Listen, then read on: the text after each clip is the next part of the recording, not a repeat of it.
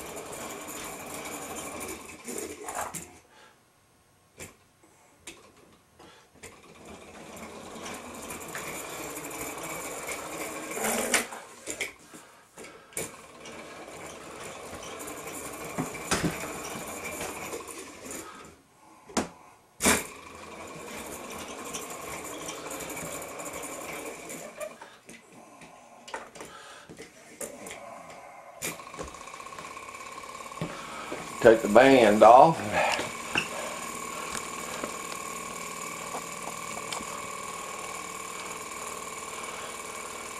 Very well pleased with it for my first little Stirling engine. I got the belt off of it right now where it can just hum along without any pressure on it.